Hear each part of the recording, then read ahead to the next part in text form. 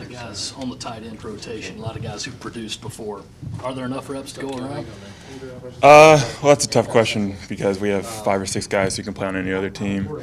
But we're not really looking at it about how many reps we get. We just look at it as if when you do get your reps, doing well. So that's really the important thing about us. How's the competition between you guys? It's good, man. It's really good. It's tough. It's kind of frustrating sometimes. But, you know, there's only one way to go about it. You know, competition's the way football is. So, I mean, you just got to try to look at it as positive as possible. Without going too much into detail, could we see some 2 tight end sets? Yeah, I think so. I think, you know, I don't really call the plays, but I mean, we have 6 or 7 receivers that can play right now. We have 5 or 6 tight ends that can play right now. So it's really all up to Roper.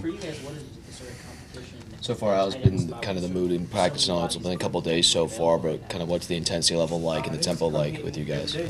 You know, the tempo's really good. Everyone's really excited to be out there. We've been running pretty hard since, what was it, April 1st. We all been counting down the days, so we're all running around pretty fast. We're hitting a lot, even though we're not in pads, and we really like it. We're really developing like a good like I want to say stamina, because we're doing it so much that we're all getting like more and better. We're getting more better. That doesn't make sense. Is there it does. Is there like a quiet confidence among the offense that, you know, last year you guys got off to a really slow start but finished stronger? I mean, is there a quiet confidence going this year that you guys could be really explosive? Yeah, I mean, anytime you're in the system for a year, you get more confident. You know, we're not really thinking about what we have, but we're thinking about what the defense is going to do. So we're anticipating a lot better, and with that anticipation becomes confidence. How much does Jake's development play into that? It's huge, man.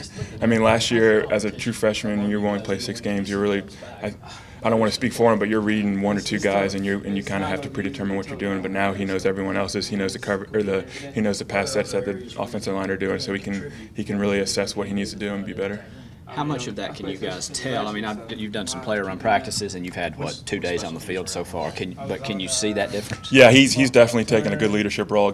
Guys are really starting to listen to him a lot more. And like I said, everyone's confident in him, so that they have this aura that they want to listen to him and they want to get better so that they can perform for him. How can you guys tell that he knows what he's talking about? How does that come across? Does that make sense? It's really just a confidence thing, you know, like we believe in him, and we know that those last 6 games of the year we saw that he can become a really good player and a really good starter for us. So really when he makes a play that he wants to make, it really gives us confidence in doing what we want to do so that we can perform for him. With his grasp and y'all's grasp of the offense, perhaps in working with Roper another year, do you see the offense evolving a little bit? I mean, are there new wrinkles? You don't have to tell us exactly what they are, but do you see the offense growing and that you guys can do a lot more this year because maybe last year was more basic because everyone was trying to grow and learn together in a shorter period of time?